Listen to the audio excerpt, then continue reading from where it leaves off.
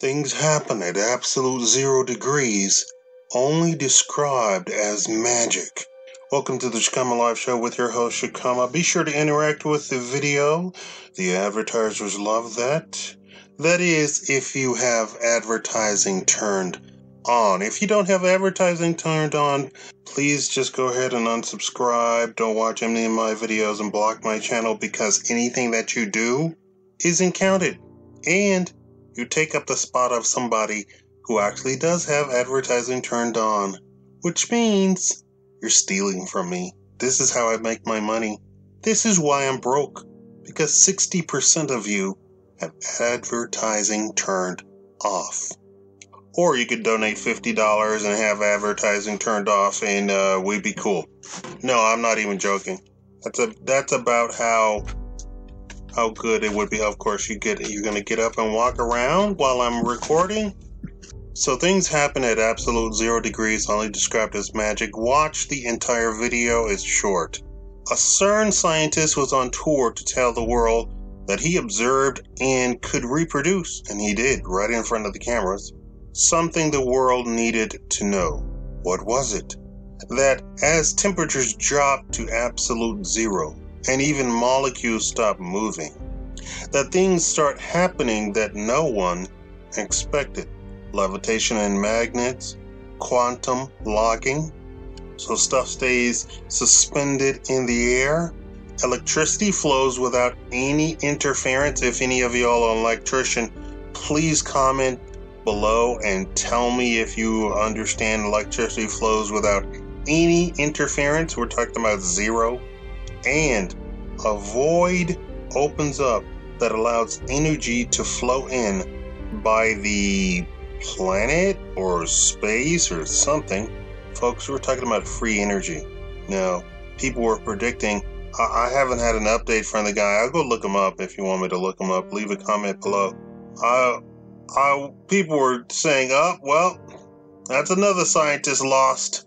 I'll go look him up if y'all want me to.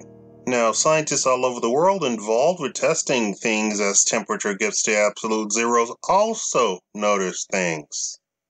One of those things is that computing is facilitated to the point of unrecognizable speed. It stands to reason, right? If electricity flows without any interference, computing would flow without any interference, and we're talking unrecognizable speeds. Once they figured that out, they thought, what if we add more chips? I'm using chips as a euphemism so that everybody can understand. Then, what if we add even more chips? Till they came up with the quantum CPU. And thus, quantum computing was invented. A computer with a chip that has a speed of years in seconds. That's the only way I can really put it that you would understand. So something that another computer would take years to carry out, this computer figures it out in seconds. And it can compute things simultaneously. Just like, dare I say, humans? And then scientists said, what if, just what if, we made a quantum robot that could have simultaneous thoughts just like man?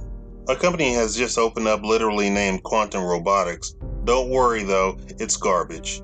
They literally have almost no technology there. They just make moving platforms that you can put, stuff on top of and it moves from point A to point B. They're about as quantum robotics as my big toe. But not to scoff at is the founder of D-Wave, the company with the first truly quantum computer that Google and NASA and Apple have invested millions in. The founder said at the end of his TED Talks, in 10 years, I will replace humans. The audience vigorously applauded. Yay! Remind me to never attend a TED Talk, nor speak at a TED Talk, even worse. But let's think about that. Certain animals that are very, very smart are on the level of a human baby that can talk and walk just beginning, right? They can read, they can write, they can communicate. So, is it far-fetched that a guy with a quantum computer at absolute zero believes he can come up with a robot to replace human? I believe he's going to try. But wait. He did say something even more important that I think is more important and doesn't sound so crazy or doesn't sound so weird. Come on, I mean, he's going to replace humans in 10 years. Okay, so, I mean, I keep telling you about robots that can walk and talk and act like humans right now. They're programmed to do so. They have AI. They have personalities that develop as you talk to them. And I keep telling you that this exists right now, and you all keep saying, nah, I haven't seen it on CNN, so it must not exist. You fool. Thou fool. Anything that you see, they've already developed 10, 20 years ago.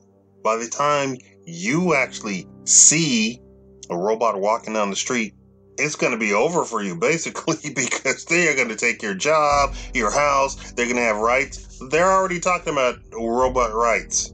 Do you all understand me? Do you all get it? Are you awake yet? Now, let's go back to the founder of D-Wave. He said something really important I want you to pay attention to. If you keep moving around, I'm putting you out. He said, once he and his scientists achieve the quantum AI, that it will break through the time-space continuum. That's not what he said, but I'm paraphrasing this. In common language, he believes that at the precise moment they flip on the robot, that all the multiverses will also flip on their quantum robots at that precise moment, and they will be able to communicate through the multiverses through the robot. So when my title says things happen at absolute 0 degrees, only described as magic, I wasn't exaggerating. They also believe other alien races will finally be able to communicate. Okay, you need to chill out over there. They also believe other alien races will finally be able to communicate with us. And I'm not talking about Mexicans. Do I have your attention yet? Do you want to be kept updated? Subscribe, you stupid humans. We overlords are coming to your planet.